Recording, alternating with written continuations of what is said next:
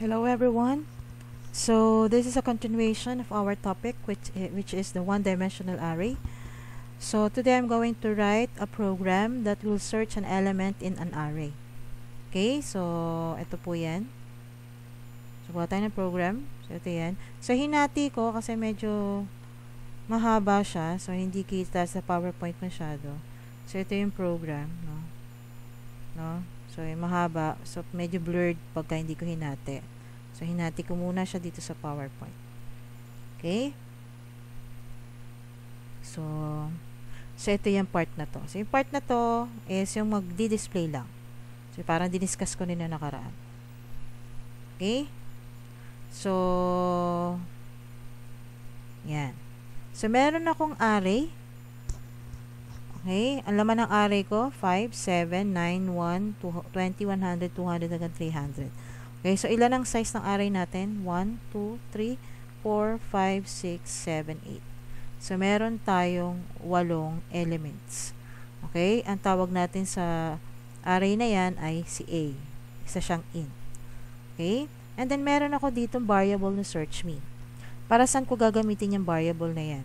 So, yung search me gagamitin ko kasi nga yung program, magpapa-enter ako ng number na isa-search sa array. So, yung number na isa-search sa array, dito ko siya i-store sa variable search me. Okay? Ma'am, ba't kami flag? Okay? Naglagay ako ng flag kasi ito yung mag-i-indicate sa akin kung nahanap ko na yung sinesearch kong number. So, kung hindi ko siya nahanap, yung aking value dito is 0, pero kung nahanap ko na siya, magiging 1. Okay? So, yung use ng aking flag to indicate na nahanap ko na yung sinesearch na number. Okay? Now, let's proceed dun sa display, no? So, first is i-display ko muna yung laman. No? Obviously, pag may hinahanap ka, dapat hindi mo din i-display yung laman. Parang nakakagulat, diba? Meron kaya ang laman yun? So, i-display natin for the sake lang ng program. Okay? So, cout. So, the array elements are, so, lalabas sa screen mo, the array elements are. And then, backslash n, ibig sabihin, susunod na line. Then, magluloop tayo in order na ma-display yung laman ng ating array. So, my favorite again, yung 4. So, nag-declare ako si variable I. Okay, ang initial value ay 0.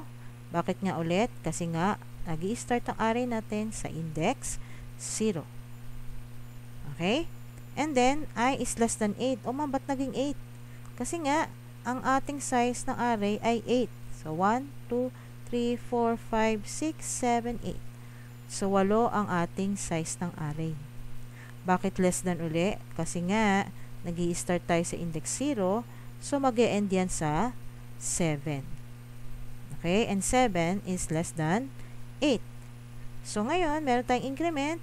Siyempre, pag tayo naglo-loop, dapat nag-i-increase tayo ng 1. Okay? Lagi tayo nagdadagdag ng 1. And sa loob ng loop, i-display na natin yung ating laman ng array, no? So, discuss ko lang ulit for the sake ng mga hindi nakapanood nung una sa loop, no? Pero isa-shortcut ko na lang, hindi kagaya dun sa loop na talaga inisa-isa ko. Okay? Ay, no. Pen pala, pen. Okay. So, meron tayo dito, yung value ng I natin is 0. Okay? So, i-display niya yung laman ng A index 0. Ano ba yung laman nun? Ito yun, 5. Yan. So, pag ikot sa loop, padadagdagan ng 1, yung I natin magiging 1. Okay?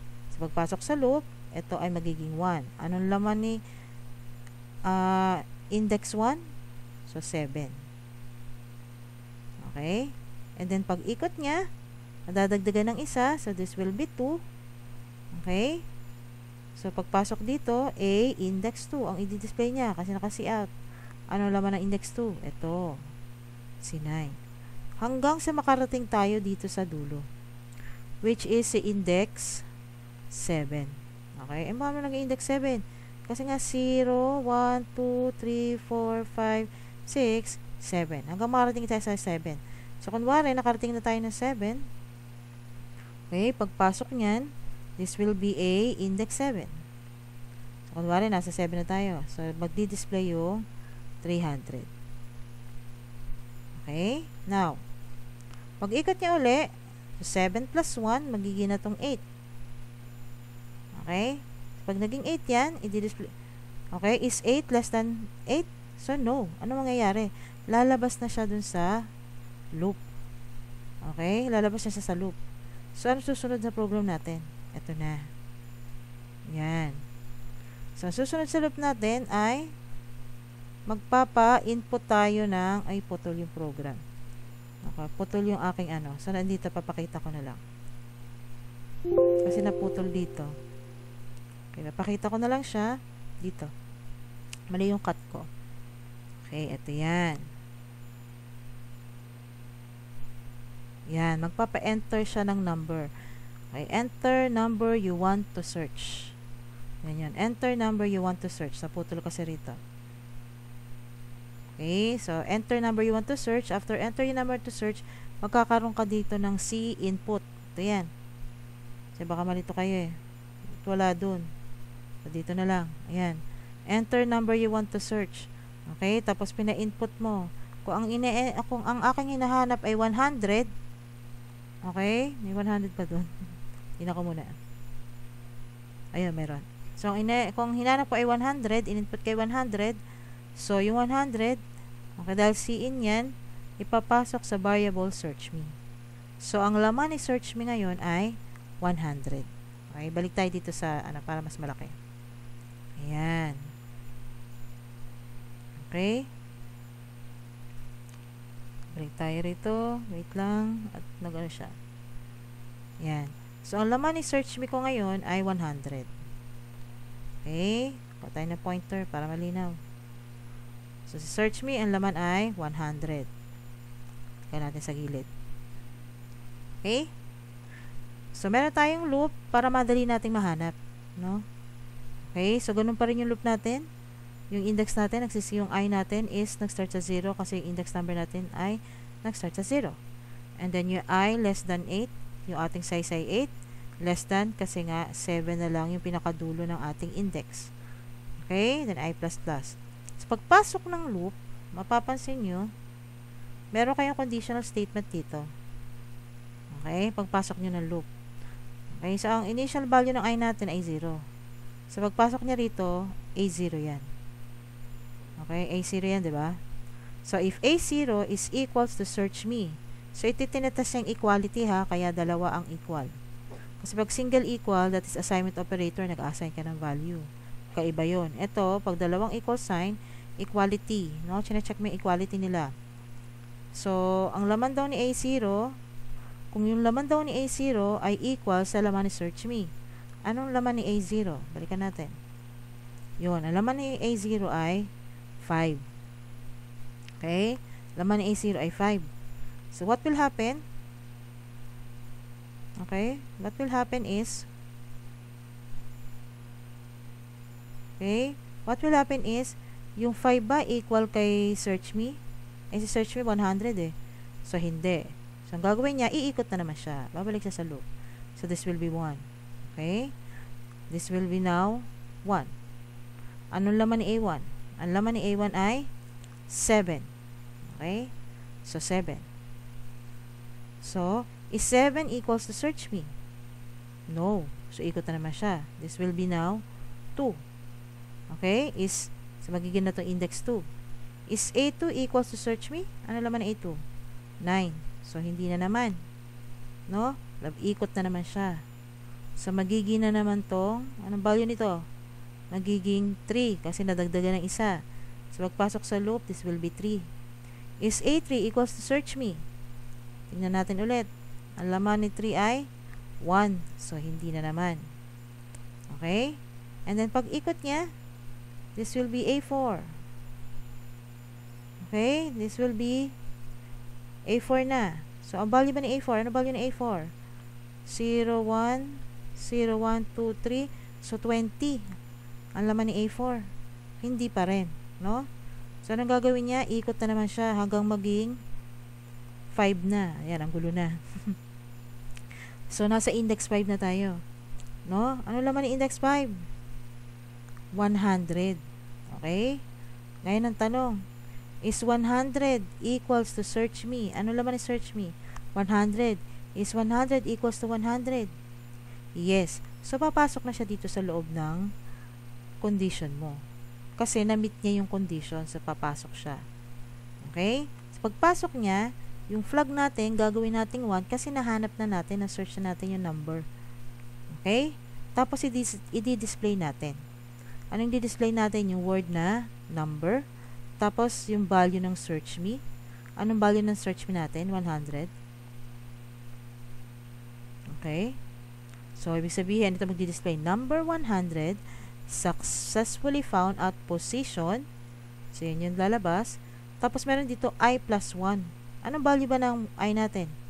5, diba? So, dagdagan na natin ng isa. So, ang i-display niya ngayon ay 6. So, successfully found at position 6. Eh, ma'am, bakit natin dadagdagan ng isa? Kasi nga, yung I natin, okay, represent tong index number. Okay? Represent ang index number. So, what will happen? Kailangan natin dagdagan ng isa. Okay? Kasi yung position number, nag-i-start yan sa 1 lagi pag nagbibilang tayo. 'Di ba? So, tingnan natin kung position number niyan. Kung magbibilang tayo ng normal na number, ano yung talagang position niya? This will be 1, 2, 3, 4, 5, 6. Okay? Pero sa array, ang laman niya, 0, 1, 2, 3, 4, 5. Kaya tayo nagdagdag ng isa dito. Okay? Kasi yung position naman ay hindi nag-i-start sa 0. Yung nakikita ng user, pag naka-display, yung unang number, lagi nasa position number 1 yan. Hindi nasa position 0. Wala naman tayong rank 0, diba? Okay? That's why, kailangan natin dagdagan ng isa. Kasi itong I natin ay nagre-represent sa index number, which is nag-start sa 0. So, dapat hindi ganun. Dadagdagan natin siya ng isa. So, since nahanap na natin, okay, lalabas na tayo sa loop. So, para tayo lalabas sa loop, lalagyan natin ng break. Okay, maglalagay tayo ng break. Ibig sabihin ng break, hindi na natin i-continue yung loop since nahanap na natin.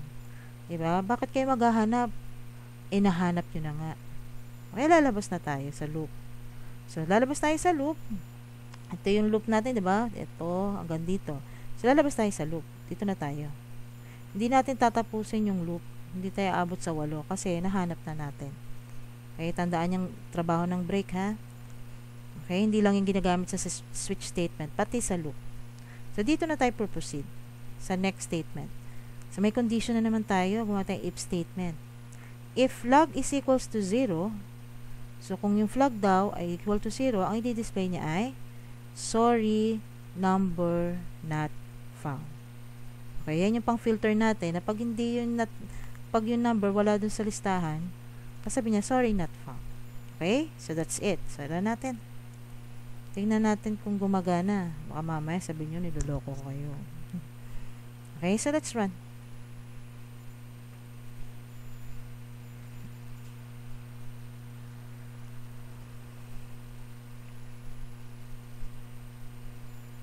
Okay? Nandito tayo. Yun. So, lumabas na yung array natin. 5, 7, 9, 1, 20, 100, 200, 300. Okay? So, lahat ng content na ilabas. And then, mag-enter tayo ng number. Gusto kong mag-enter ng number. Gusto kong magpa-search. Gusto kong hanapin ay si 1. May 1 ba dyan? Yun. So, meron daw. So, number 1 successfully found at position 4. Tama po ba? Nasa position 4 siya. So, 1, 2, 3, 4. Tama. Nasa position 4 siya. Okay? Let's run again. Para doon naman sa wala doon sa listahan. Wala sa array. Okay? So, run ulit tayo. Let's run. Oops. Mali pindot ka. Okay, let's run.